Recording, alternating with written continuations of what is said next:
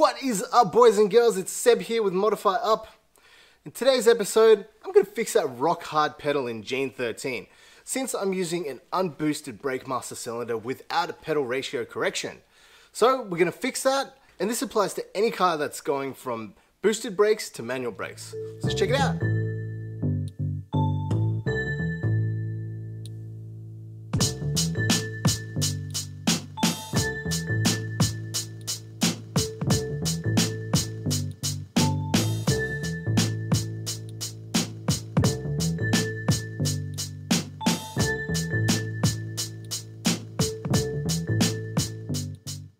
Now imagine, you just had an awesome intake manifold made, but come time to fit it, you realize that it doesn't fit because you didn't take into account the brake booster clearance. Well, my friends, this is exactly the predicament I found myself in when I changed to individual throttle bodies on Gene 13. I'm running a custom DC fab plenum mated to 4AGE silver top throttles on a modified 4AGE inlet manifold with a custom adapter plate mated to the CA18 lower intake manifold. This long runner design ensured that I didn't lose any low down torque, but the downside was a very large package. I made the mistake of rushing before an event to make big changes to my setup, which led to even more rushing and making temporary fixes to get back out on the track. There are a few solutions to clearance issues like this. You can fit a pedal box with twin masters inside the cabin, or you can run a remote booster, or you can run a booster delete kit with the stock master cylinder. But I decided to be super awesome and made a booster delete plate for a single compact master cylinder without correcting the pedal ratio because, well, the car was on the hoist and I was too lazy to pull the pedal assembly out. Fast forward to today, now I'm sick of it. I want brakes that actually stop without me needing to jump on the roids before I drive. In my case, I didn't have room for the stock master even after the booster was gone, so I was forced to save as much space as possible. Now I'm not going to go into master cylinder sizes in this video, but I can tell you a 7/8 master with 4 piston calipers on the front and 2 piston calipers on the rear without a pedal ratio correction is extremely hard underfoot. Yes, it stops, and I even ran 2 events with this setup without correcting the ratio, and it did okay. But let me tell you, the pedal is harder than your creepy uncle on Viagra. I'll drop a link in the description for some good calculators to get you in the ballpark for master cylinder sizing. But just note that each setup is different, and just because your sister's roommate's brother said a size is right, doesn't make it right. A lot of this is about driver preference and feel. Now, once you modify your braking system, it needs to be approved by an engineer to be certified for road use in Australia. So check with your local authorities, and if you don't know what you're doing, please get a professional to do the work. Brakes are no joke. You can put yourself and people around you in danger if you're a hack. So do this at your own risk, but please be responsible. The easiest solution here is to use a booster delete plate with the standard master cylinder, so you retain the tandem master cylinder circuit and all of the stock brake lines. This means if for some reason you bust a brake line, you'll still have brake pressure at one front wheel and at least one rear wheel. There are companies that offer these delete plates, but the best ones we've seen so far are the delete plates from Hone Developments, as they already have the pedal ratio correction built into the plate. Since I changed to the single compact master, you'll notice that there's only one line coming out of this master. This runs to a distribution block and then to a proportioning valve, so I can adjust the front to rear brake bias in cabin. So keep in mind, if you want to run a similar setup, you'll have to redo all of your brake lines and add a prop valve into the system. But the process here is the same when doing a booster delete with the standard master cylinder and the appropriate delete plate. So let's get into the nitty gritty here. Go ahead and undo your brake lines, hop inside and pull the clevis pin out from the brake lever. You want to unclip any sensors on the brake pedal like the brake light switch, and undo the 4 bolts that hold the booster pedal assembly in place. In the case of a Skyline or Silvia, there's an extra bolt that holds the pedal to the steering column for extra rigidity, so get those off and the whole pedal will fall out, most likely on your face.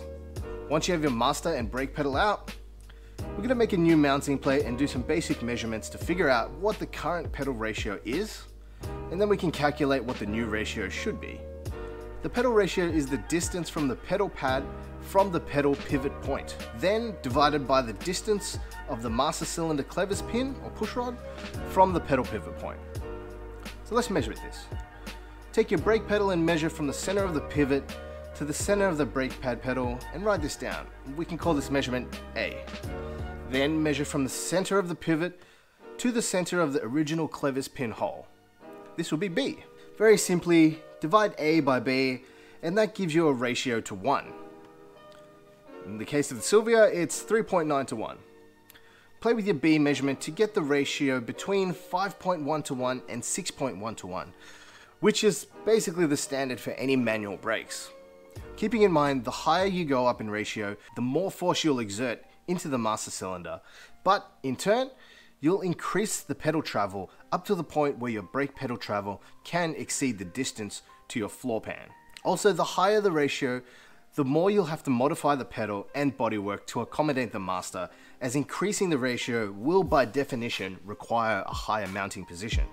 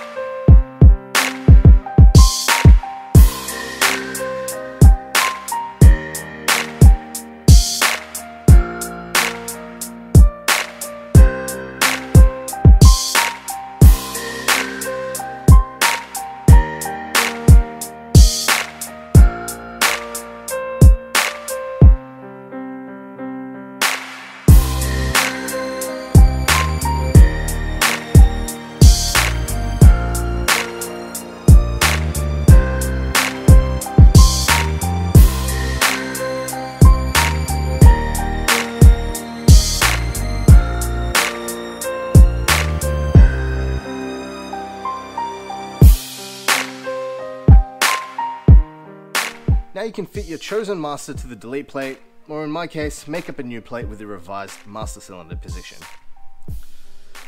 The master must be moved the same distance as the clevis pin so that the push rod remains on a flat plane and you don't sideload the master cylinder pistons. This is as simple as drilling 4 mounting holes for the plate, 2 mounting holes for the master, and 1 large hole in the middle for the master cylinder to pass through the plate.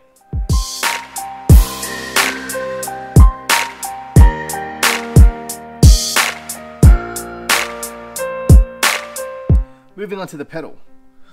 In some cases, you'll need to clearance the top of the pedal bracket depending on what master cylinder you're using. The Wilwood master cylinders mount with its bolts vertically, which interferes with the brake pedal bracket once the master is moved up. Stock master cylinders mount the bolts horizontally, so make sure you check your clearance before you test fit.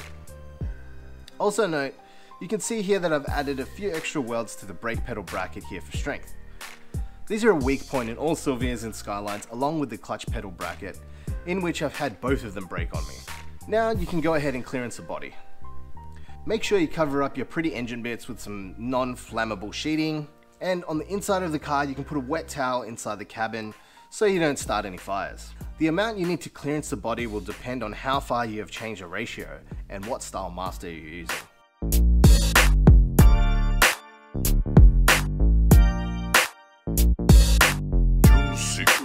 On the track.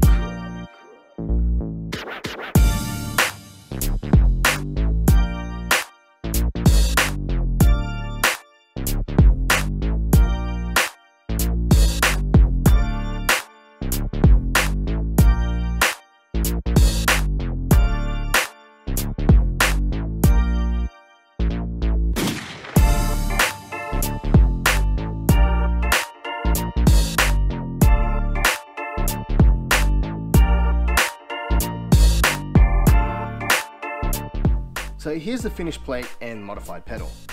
You can see the second hole drilled for the clevis pin above the original hole. With a new pedal ratio of 5.7 to 1, we can fit everything back in the car and bleed up the system.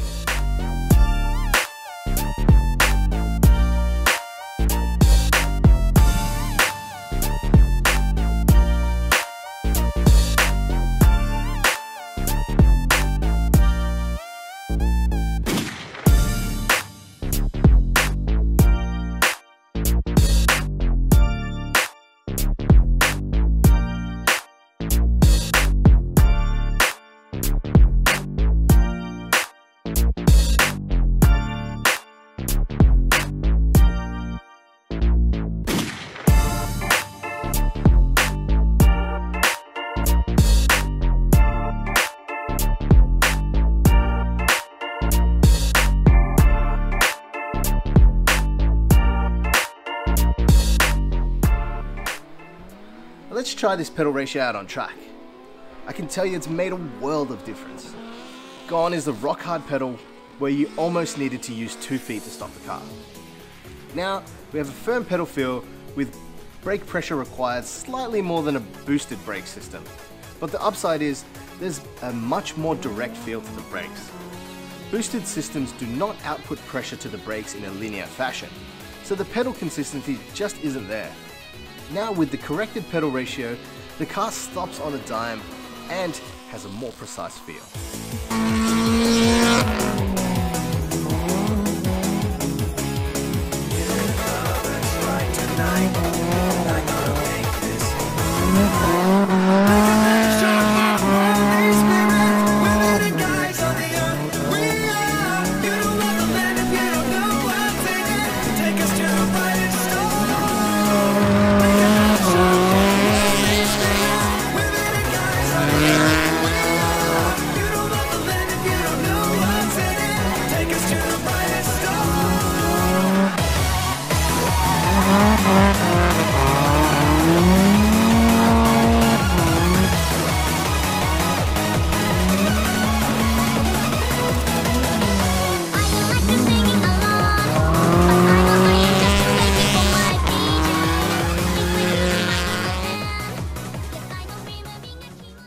That is it, guys. I hope you enjoyed this video. Whether you're chasing a more direct brake pedal feel for grip racing, or you're chasing a little bit more room for that JZ swap in your S chassis. If you like what you see today, make sure you hit that like button or consider subscribing. That's it from me. Bye!